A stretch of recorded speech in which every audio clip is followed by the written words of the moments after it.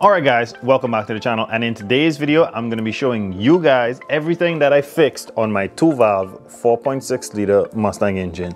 So let's get into today's video. Alright, so first things first guys, I'll give you a little backstory on the engine. If you guys have been following the channel you already know, but for those that are tuning in for the first time, this is a 2-valve 4.6 liter engine that we got out of a mashed Mustang, and we're going to be fixing everything that's wrong with it so that when we put it in another vehicle, it doesn't give us any issues. Now, the number one thing that I realized that was wrong with this when I first got it was that this timing guide right here, I thought that that was the only issue.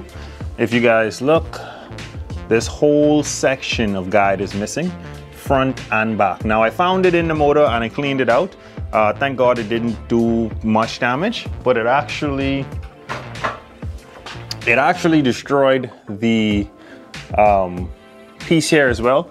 That there is supposed to be flat and it got grounded down because it was actually coming through the guide and rubbing on the chain. So that's a big no-no. You don't want that in your motor. That can cause a lot of issues. So what we did is we changed the timing guide, we changed the tensioner itself, and now we shouldn't have that issue anymore. I changed another tensioner that I thought was pretty bad, but these two on the outside here are very good, so I'm not gonna bother with those. And we had an issue with the oil pickup tube. It was bent and I brought it back up. I put it where it was supposed to be and now we are good there. The dipstick tube as well, I had an issue with that where it was bent. You can see now, I think from the accident it just got cracked, so we ended up changing that as well.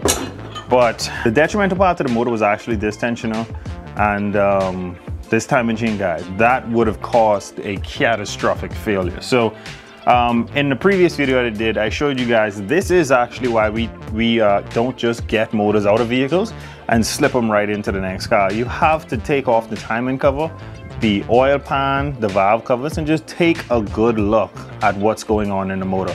Now you might see that this would be easy to find in the motor because of how chewed up. Let me give you guys a good shot of that.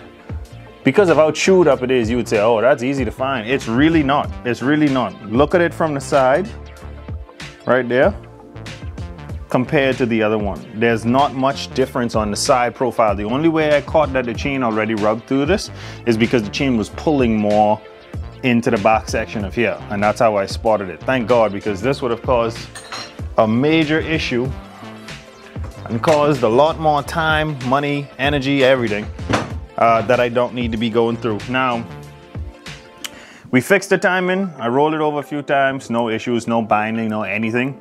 I had to put another oil pan to the side. I have like a junkyard section in my shop and I just keep everything 2-valve, 4-valve, and 5.0 because I love Mustangs. They're pretty cheap and I had parts for this just laying around. So had this timing guide, and I had this tensioner. The pickup tube I had to fix because I didn't have a spare 2-valve pickup tube. The dipstick tube, I had that. The oil pan, like I said, I have that. One of the valve covers is broken, I have that. So this is really why I don't throw away much of anything when it comes to these Mustangs. But we still have work to be done. We fixed all the internal stuff. Now it's time to put the oil pan on, put the timing cover on, the valve cover, do the intake manifold, and this thing should be good to go in pretty much any Mustang. So let's get to work, guys.